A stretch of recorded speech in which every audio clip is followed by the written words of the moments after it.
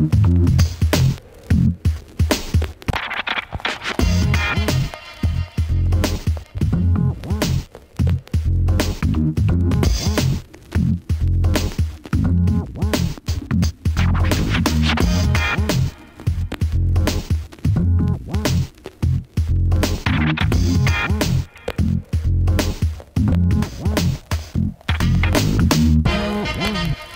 am John J. Hooker.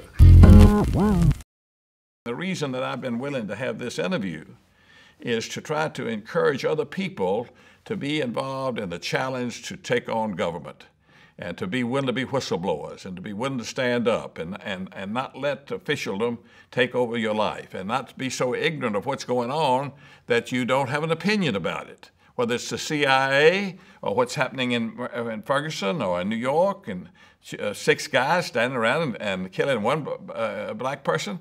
Well, what an awful thing. Is that who we are? That can't be who we are. It's damn sure not who we want to be, and yet it is. And so I have lived my life in the twilight here in the last 20 years or so.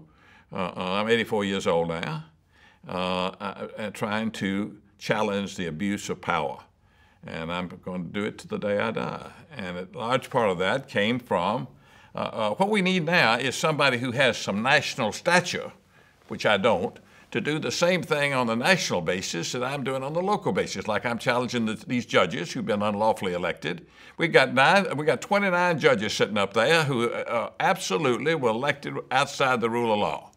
And so I'm going to continue to fight about that, and I can do that. It's Tennessee, it's a local situation, and I can do, that's something that's in my range. What we really need is somebody who does the same kind of thing that I'm doing about these judges, about the CIA, and about what's happening in the police world. And we need another Martin Luther King. We need somebody else who will come along and talk about peace and dignity and human life, and be willing to risk their lives for it, like Bobby risked his life. Got shot, 68. Martin risked his life, got shot in 68. I really thought in 70 there's a hell of a good chance I was going to get shot. Bobby had been shot, Martin had been shot. I was over there against the war in Vietnam, carrying the banner for civil rights. People would spit when I'd walk up to them and try to shake hands. And so I have had the great good fortune to fall in love with an idea.